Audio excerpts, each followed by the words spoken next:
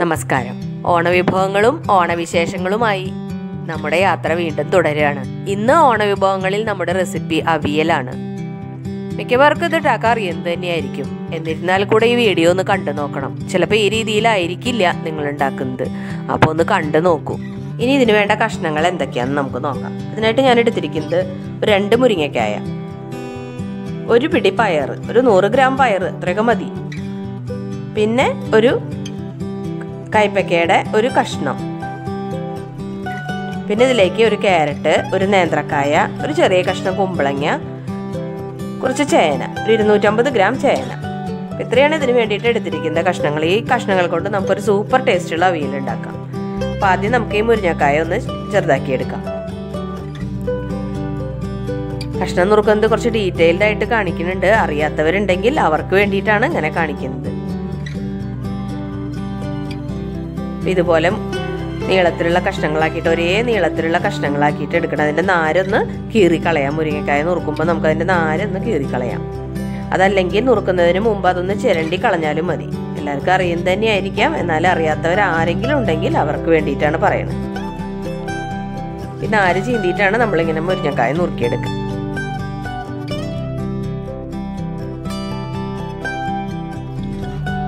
ഇനി നമുക്ക് ഇതിലേക്ക് വേണ്ട കയ്പ്പയ്ക്ക എടുക്കാം. അപ്പോൾ ഒരു കഷ്ണം കയ്പ്പയ്ക്ക എടുത്താൽ, നേരത്തെ ഒരു കയ്പ്പയ്ക്ക ഞാൻ കാണിച്ചു, പക്ഷെ അതിൻ്റെ പകുതിയെ നമുക്കിതിന് വേണ്ടു. ഒരുപാട് ഇട്ടാൽ കയ്പ്പാവും. അതിൻ്റെ ഉള്ളിലത്തേക്ക് കളഞ്ഞിട്ട് അതും നമുക്ക് നീളത്തിൽ കഷ്ണങ്ങളാക്കി എടുക്കാം. മിക്കവാറും ഒരേ വലുപ്പത്തിലുള്ള കഷ്ണങ്ങളാക്കി എടുക്കുന്നതാണ് കറിക്ക് ഭംഗി, ടേസ്റ്റും അങ്ങനെ തന്നെയാണ്. അപ്പോൾ ഇതിൻ്റെ ഉള്ളിലേക്ക് കളഞ്ഞിട്ടുണ്ടെങ്കിൽ നമുക്കിത് ഒരേ വലുപ്പത്തിൽ മുറിച്ചെടുക്കാം.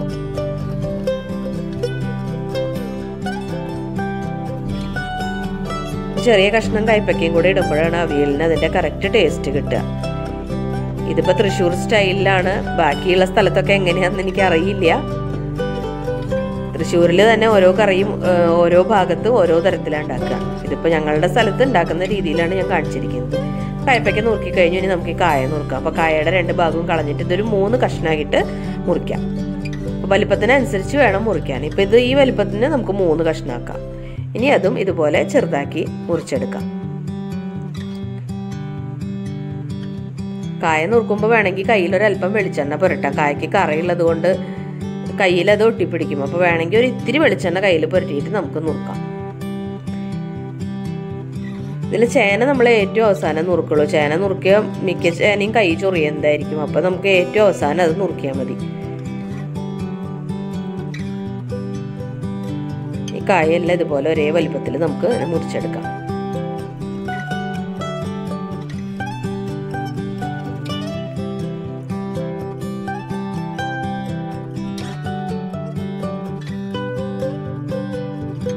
കായ നുറുക്കി കഴിഞ്ഞിട്ടുണ്ടെങ്കിൽ നമുക്ക് ക്യാരറ്റ് നുറുക്കാം. ക്യാരറ്റിന്റെ 2 ഭാഗവും കളഞ്ഞിട്ട് അതിന്റെ തൊലിയൊക്കെ ഒന്ന് ചിരണ്ടിയെടുക്കാം. പീലർ ഉണ്ടെങ്കിൽ അതുകൊണ്ട് ചിരണ്ടാം, അല്ലെങ്കിൽ കത്തി കൊണ്ട്. ഇനി ഇത് ഒരേ വലുപ്പത്തിലുള്ള കഷ്ണങ്ങളാക്കിയിട്ട് മുറിക്കാം. ഇതുപോലെ ഇതേ നീളത്തിൽ. കഷ്ണങ്ങളൊക്കെ എപ്പോഴും ഒരേ വലുപ്പത്തിൽ നുറുക്കുന്നതാണ് ഭംഗി. അവിയലിന് എന്നല്ല, ഏത് കറിക്കായാലും അങ്ങനെ തന്നെ ഉണ്ടാക്കുന്നതാണ് അതിന്റെ ഭംഗി. അവിയൽ ഉണ്ടാക്കുന്നത് നമുക്ക് അത്ര വലിയ ബുദ്ധിമുട്ടുള്ള ജോലിയൊന്നും അല്ല. നമുക്ക് ഈ കഷ്ണങ്ങളൊന്നും നുറുക്കി കിട്ടേണ്ട ഒരു സമയം മാത്രമേ വേണ്ടൂ. ഇതെല്ലാം ഇതുപോലെ നമുക്കിങ്ങനെ ഒരേ വലുപ്പത്തിൽ മുറിച്ചെടുക്കാം. അപ്പം ആദ്യം ഇതുപോലെ കഷ്ണങ്ങളാക്കുക, എന്നിട്ട് നീളത്തിൽ കീറിയെടുക്കുക.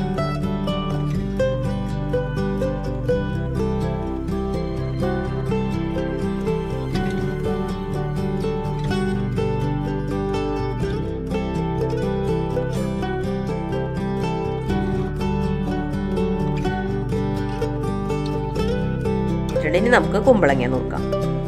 കുമ്പളങ്ങയുടെ ഉള്ളിൽ ഒക്കെ കളഞ്ഞിട്ട് നമുക്ക് അതിന്റെ തൊലിയെല്ലാം കളഞ്ഞെടുക്കാം.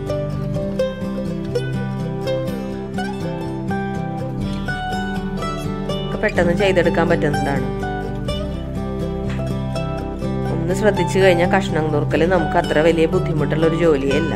നമുക്ക് എളുപ്പത്തിൽ ചെയ്യാൻ പറ്റും.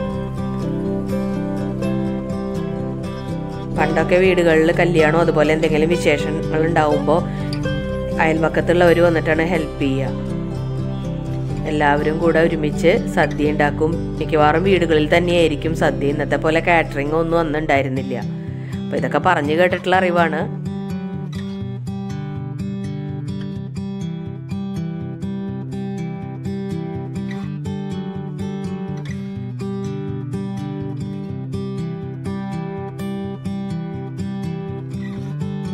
ഇത് കുമ്പളങ്ങി ഇതുപോലെ നമുക്ക് മുറിച്ചെടുക്കാം. ആദ്യം ഇതുപോലെ സ്ലൈസ് ചെയ്തിട്ട് പിന്നെ നമുക്ക് നീളത്തിൽ മുറിച്ചെടുക്കാം. കഷ്ണങ്ങളൊക്കെ ഒരേ വലിപ്പത്തിലാവാൻ ഒന്ന് ശ്രദ്ധിക്കണം, പ്രത്യേകിച്ച് സദ്യക്കൊക്കെ ഉണ്ടാക്കുമ്പോൾ. ഇനി നമുക്ക് പയറും കൂടെ നന്നാക്കിയെടുക്കാം. പയർ ശരിക്കും കത്തി വെച്ച് നുറുക്കേണ്ട ആവശ്യമില്ല, ഇതുപോലെ ഇങ്ങനെ പൊട്ടിച്ചെടുക്കാം. അതിൻ്റെ തലഭാഗം കളഞ്ഞിട്ട് നമുക്ക് ഇതുപോലെ അടിച്ചെടുക്കാവുന്നതേ ഉള്ളൂ. മിക്കവർക്കും അറിയാൻ തന്നെയായിരിക്കും, അറിയാത്തവരുണ്ടെങ്കിൽ ഒന്ന് ട്രൈ ചെയ്ത് നോക്കൂ. ഇതിപ്പോൾ മൂക്കാത്ത പയറായതുകൊണ്ട് നമ്മളിങ്ങനെ, മൂത്ത പയറാണെങ്കിൽ ഇതുപോലെ നമുക്ക് മണിയാക്കി എടുക്കാം. അതിൻ്റെ ഉള്ളിലത്തെ മണികൾ മാത്രം എടുത്താൽ മതി.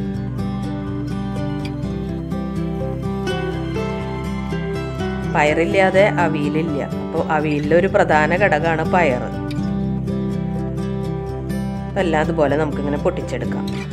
വളരെ ഈസി ആയിട്ട് ചെയ്യാവുന്ന ഒരു കാര്യമാണിത്. ഇപ്പോൾ പയർ ഉപ്പേരി വെക്കുമ്പോഴും ആയാലും നമുക്ക് ഇതുപോലെ ഇങ്ങനെ പൊട്ടിച്ചെടുക്കാം. പക്ഷെ അതിന് ഇത്ര വലിപ്പം വേണ്ട, ഇത്ര നീളം വേണ്ട.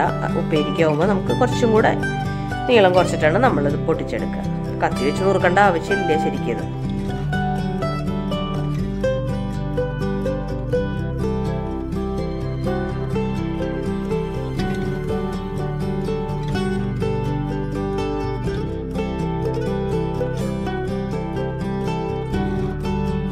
പയർ നുറുക്കി കഴിഞ്ഞിട്ടുണ്ട്.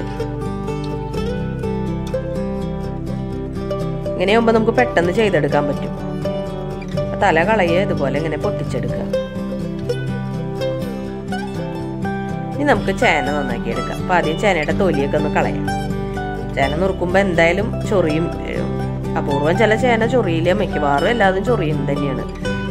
ചൊറിയ ചേന നുറുക്കിയിട്ട് വെള്ളം തൊടുമ്പോഴാണ് കൂടുതലും ചൊറിയുക. അപ്പം ചേന ഉള്ള കറിയാവുമ്പോൾ എപ്പോഴും ഏറ്റവും എടുക്കാൻ ചേന നുറുക്കണ്ടു, അതുപോലെ തന്നെ ഏറ്റവും എടുക്കുക അത് കഴുകി എടുക്കണ്ടു. ചേന നുറുക്കുമ്പോൾ കയ്യിലൊരല്പം വെളിച്ചെണ്ണയും കൂടെ പുരട്ടിയാൽ മതി. അപ്പം അത്ര ചൊറിച്ചിലുണ്ടാവില്ല.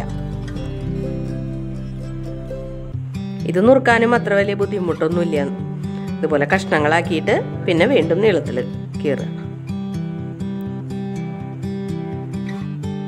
ചേന ഒരല്പം കൂടുതൽ എടുക്കണം നമുക്ക് അവിയലിന്.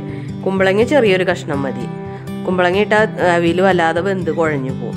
അപ്പോൾ കുമ്പളങ്ങ കുറച്ച് മതി. ചേന ഒരു ഇത്തിരി കൂടുതൽ എടുക്കാം നമുക്ക്. അവിയലിന് നമ്മളെപ്പോഴും വെന്ത് കുഴയണ കഷ്ണങ്ങൾ അധികം എടുക്കില്ല, അല്ലാത്ത കഷ്ണങ്ങളാണ് കൂടുതൽ എടുക്കുക. അതുപോലെ ഒരുപാട് കഷ്ണങ്ങൾ ചേർത്താലും ടേസ്റ്റ് ഉണ്ടാവില്ല. ഇപ്പോൾ സദ്യക്ക് ചേർക്കണ അതേ കഷ്ണങ്ങളാണ് ഞാനിപ്പോൾ ഇതിൽ ചേർത്തിരിക്കുന്നത്. നമ്മൾ വീട്ടിലൊക്കെ ഉണ്ടാക്കുമ്പോൾ നമുക്ക് എന്ത് കഷ്ണം വേണമെങ്കിലും ഇടാം.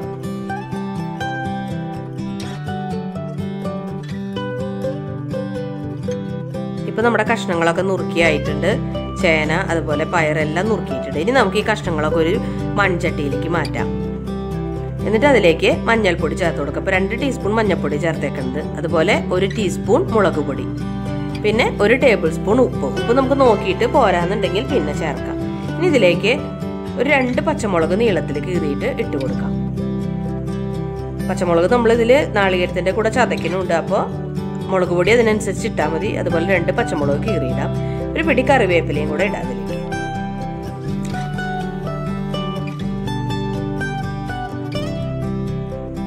അവിയലിൽ കറിവേപ്പില കൂടുതൽ ഇടുമ്പോഴാണ് സ്വാദ്. ഇനി ഇതിലേക്ക് നമുക്ക് കുറച്ച് പച്ച വെളിച്ചെണ്ണ ഒഴിച്ചു കൊടുക്കാം. ഒരു 2 ടീസ്പൂൺ പച്ച വെളിച്ചെണ്ണ ഒഴിച്ചു കൊടുക്കാം. ഇനി ഇത് നമുക്കൊന്ന് കൈ കൊണ്ട് നന്നായി ഒന്ന് കൂട്ടി തിരുമ്മി വെക്കാം. കയ്യിലൊരല്പം വെളിച്ചെണ്ണ പുരട്ടിയിട്ട് വേണം ഇത് തിരുമ്മാൻ വേണ്ടിയിട്ട്. ഇതിൽ ചേനയുള്ളത് കൊണ്ട് ചൊറിയാൻ സാധ്യതയുണ്ട്. അപ്പോൾ ഒരല്പം വെളിച്ചെണ്ണ കയ്യിൽ പുരട്ടിയിട്ട് കൈ കൊണ്ട് ഇത് നന്നായി ഒന്ന് കൂട്ടി തിരുമ്മി വെക്കാം. ഇതിൽ ചേർത്തിരിക്കുന്ന മുളക് പൊടി, മഞ്ഞൾപ്പൊടി, ഉപ്പൊക്കെ എല്ലാ ഭാഗത്തേക്കും ആവണം. അതുപോലെ വെളിച്ചെണ്ണ എല്ലാം നന്നായി ഒന്ന് മിക്സ് ചെയ്യാം. നമുക്ക് മുരിങ്ങക്കായ ഇതിൻ്റെ അടിയിലേക്ക് ഇട്ട് കൊടുക്കാം. ഇത്തിരി വേവുള്ളത് കൊണ്ട് നമുക്ക് ഇതിൻ്റെ അടിയിലേക്ക് ഇട്ട് കൊടുക്കാം, വേഗം വേവാൻ വേണ്ടിയിട്ട്. ഇനി ഇതൊന്ന് പതുക്കെ കൈകൊണ്ട് അമർത്തിയിട്ട് ഒരു 5 മിനിറ്റ് സമയം നമുക്കിതൊന്ന് മാറ്റി വയ്ക്കാം. നന്നായി മിക്സ് ചെയ്യണം കൈകൊണ്ട്. ഒരു 2-3 മിനിറ്റ് നേരം ഒന്ന് കൈകൊണ്ട് തിരുമ്മി മിക്സ് ചെയ്യാം. ഇനി നമുക്കിതൊന്ന് അടച്ചു വെച്ചിട്ട് ഒരു 5 മിനിറ്റ് സമയം മാറ്റി വയ്ക്കാം.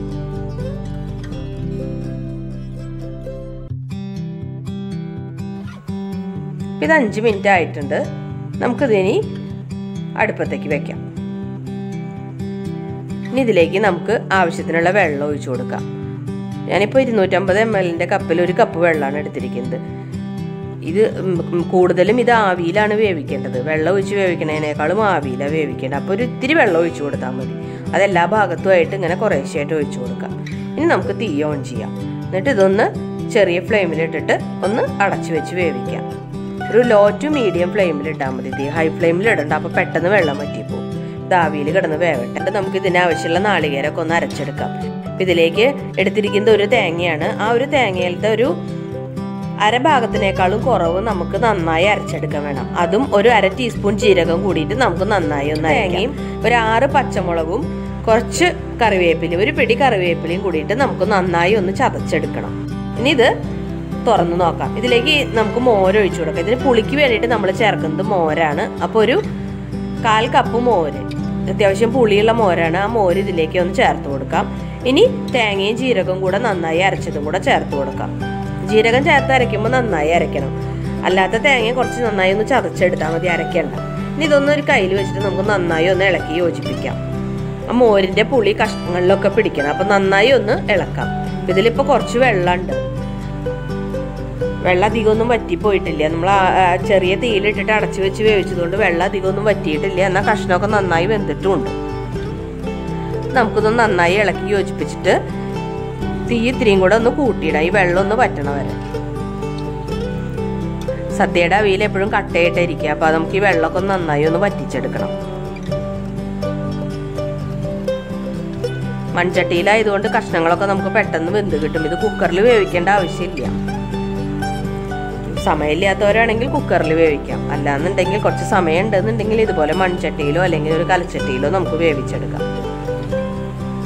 നന്നായി തിളയ്ക്കുന്നുണ്ട്. ഇനി ഈ വെള്ളം ഒന്ന് വറ്റണം. ഇപ്പോൾ മൺചട്ടി ആയതുകൊണ്ട് നമുക്ക് മുഴുവൻ വറ്റണം എന്നില്ല. അതിലിരുന്ന് തന്നെ ആ ചൂടിലിരുന്ന് വറ്റിക്കോളൂ. ഒന്നും കൂടെ നമുക്കൊന്ന് ഇളക്കി കൊടുക്കാം. വീട്ടിൽ വെക്കണ അവിയലാണെങ്കിൽ നമുക്ക് പുളിക്ക് വേണമെങ്കിൽ പുളി ചേർക്കാം.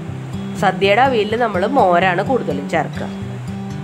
നല്ല ഹൈ ഫ്ലെയിമിലാണ് ഇട്ടേക്കുന്നത്. ഇതിലേക്ക് നമുക്ക് നമ്മൾ നേരത്തെ ചതച്ച് വെച്ച നാളികേരവും പച്ചമുളകും കറിവേപ്പിലയും കൂടി ചതച്ചതും കൂടെ അതിലേക്ക് ചേർത്ത് കൊടുക്കാം.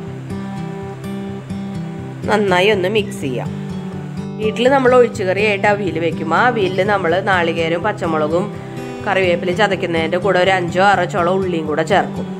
അത് നല്ലൊരു മണവും ഉണ്ടാവും, നല്ല ടേസ്റ്റുമാണ്. പക്ഷെ സദ്യയുടെ അവിയലിൽ നമ്മൾ ഉള്ളി ചേർക്കാറില്ല. ഈ സമയത്ത് നമുക്ക് ഇതിലേക്ക് ഒരു പിടി കറിവേപ്പില കൂടെ ചേർത്ത് കൊടുക്കാം. ഇനി കുറച്ച് പച്ച വെളിച്ചെണ്ണ, ഒരു 2 ടേബിൾ സ്പൂൺ പച്ച വെളിച്ചെണ്ണ. പച്ച വെളിച്ചെണ്ണയും കറിവേപ്പിലയൊക്കെ കുറച്ച് കൂടുതൽ ചേർക്കുമ്പോഴാണ് അവിയലിന് ഇതിൻ്റെ കറക്റ്റ് സ്വാദ് കിട്ടുക. തീ ഓഫ് ചെയ്തിട്ടുണ്ട്. ഇനി നമുക്കൊരു 10 മിനിറ്റ് ഇതൊന്ന് അടച്ച് മാറ്റി വയ്ക്കാം. ആ സമയം കൊണ്ട് ഇതിൻ്റെ കളറൊക്കെ ഒന്ന് മാറി കിട്ടും. അവിയലിൻ്റെ കറക്റ്റ് കളർ നമുക്ക് കിട്ടും. അപ്പോൾ ഒരു കുറച്ച് സമയം നമുക്കിതൊന്ന് അടച്ചു വെക്കാം. നമ്മളിതിൽ മുളക് പൊടിയൊന്നും അധികം ചേർത്തിട്ടില്ല, മഞ്ഞപ്പൊടിയാണ് ചേർത്തിട്ടുണ്ട്. അതുകൊണ്ട് തന്നെ അവിയലിനൊരു മഞ്ഞ കളറാണ് എപ്പോഴും ഉണ്ടാവുക. അപ്പോൾ ആ കറക്റ്റ് കളർ കിട്ടാൻ വേണ്ടിയിട്ട് നമുക്കൊരു അല്പ സമയം ഇതൊന്ന് അടച്ചു വെക്കാം. ഇപ്പോൾ 10 മിനിറ്റ് ആയിട്ടുണ്ട്. അങ്ങനെ നമ്മുടെ സൂപ്പർ ടേസ്റ്റുള്ള അവിയൽ തയ്യാറായിട്ടുണ്ട്. ഇതെല്ലാവരും ഉറപ്പായിട്ട് ഉണ്ടാക്കി നോക്കണം. ഈ രീതിയിലെല്ലാം ഉണ്ടാക്കുന്നതെന്നുണ്ടെങ്കിൽ ഉറപ്പായിട്ടും ഈ രീതിയോടെ ഒന്ന് പരീക്ഷിച്ച് നോക്കണം. നല്ല ടേസ്റ്റുള്ള അവിയലാണ്. ഇത് നിങ്ങൾക്ക് ഇഷ്ടപ്പെടുകയാണെങ്കിൽ നിങ്ങളുടെ ഫ്രണ്ട്സിനും റിലേറ്റീവ്സിനും ഒക്കെ ഇതൊന്ന് ഷെയർ ചെയ്ത് കൊടുക്കാൻ മറക്കരുത്. അതുപോലെ തന്നെ ലൈക്ക് ചെയ്യാനും കമൻറ്റ് ചെയ്യാനും മറക്കരുത്.